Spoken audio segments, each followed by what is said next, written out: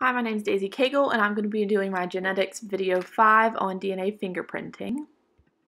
So we're going to be investigating the murder of deer, and our suspects are red wolf, gray wolf, coyote, and grizzly bear, and we're going to examine some VNTR locuses to determine which one of these predators killed the deer based on a hair left at the crime scene. Here are the two VNTR locuses for the evidence at the crime scene. We have the evidence hair found at the crime scene, victim, and the 4 suspects.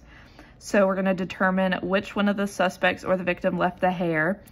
And we do that by matching up the evidence locuses with one has to have both of them. So we can see that in this locus, these 3 share one, and then these 2 share one, but all 3 of these don't match both of them, but grizzly bear matches both of them.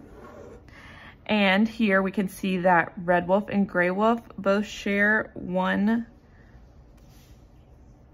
allele at the locus. We'll talk more about that in a second. So at VNTR locus 2, here is the evidence left at the crime scene. We see that these 3 share one, but only one of them, grizzly bear, shares both of them, meaning that grizzly left the hair. But we're also going to talk about how red wolf is the biological parent of gray wolf because they both share one allele at each locus, which is what you share with your parents. You have one allele from one parent and one allele for another parent at each locus. So this would be consistent with the fact that red wolf is gray wolf's parent.